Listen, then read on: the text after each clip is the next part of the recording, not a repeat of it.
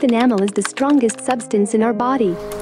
But despite its strength, our teeth can still be worn down. We have found some things that a lot of us do pretty often, not realizing that they could affect our teeth in a harmful way. Consuming a lot of dark products. Drinks like coffee, red wine, and black tea contain ingredients called tannins.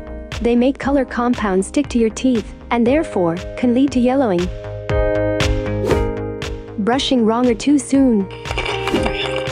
Don't brush your teeth too hard.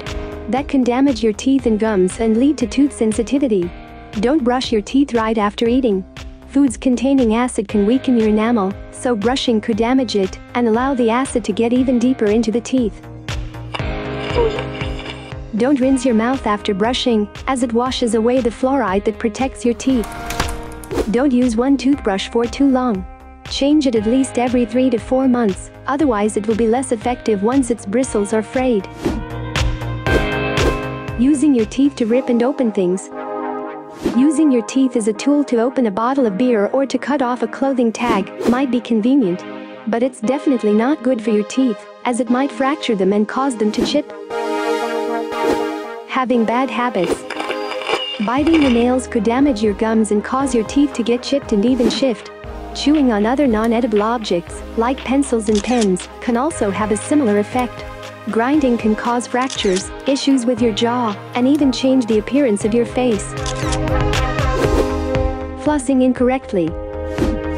Flossing can help remove pieces of food and plaque, preventing gum disease. However, some people floss incorrectly, pushing plaque down underneath their gums. Another mistake is flossing with a sawing motion, which can damage the gums. Constantly eating snacks. If you eat snacks frequently, the acid in the food has more time to be in contact with your teeth and damage them, causing cavities.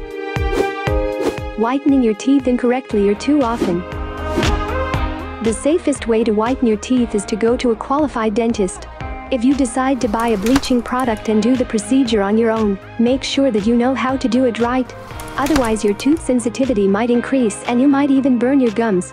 Consult your dentist first, especially if you have any dental issues, like tooth decay or gum disease.